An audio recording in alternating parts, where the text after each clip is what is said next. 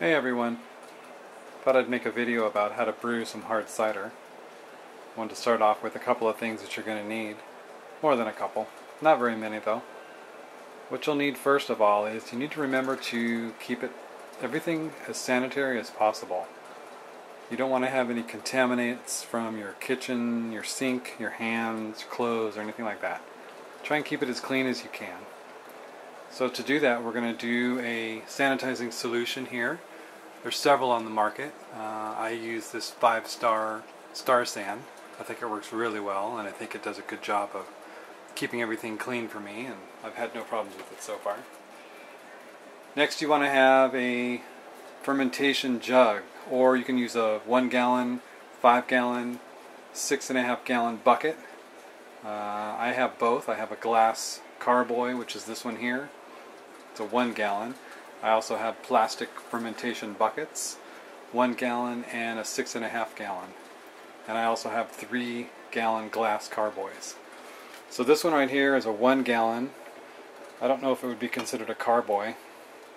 Let me turn it upside down or right side up so that you can see it.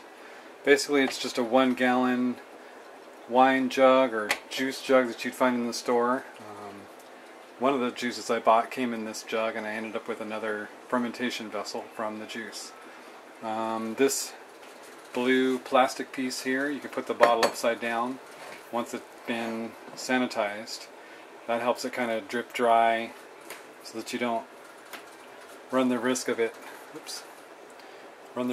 tipping over onto the counter and falling, possibly breaking. So that makes it nice to hold the bottle upside down to dry. Next, you're going to need a 3-piece airlock system, or they have different airlock systems that aren't 3-piece. There's ones that are kind of built, molded all together. I tend to like these 3-piece that you can take them apart and clean them real well. So the first piece here is where the solution you put in to keep the air out. You fill it up to this line right here. I tend to use the Star San to fill up to that point to help keep any contaminants out of the juice that I'm making, or the wine, whatever it may be. The other piece is this here. Let me set this down. This might be a little bit easier if I do this. Let me use my tripod.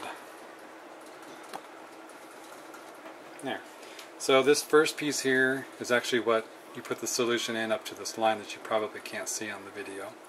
Then you put this piece here, and it traps the air inside this tube so that it doesn't get into the solution and then into the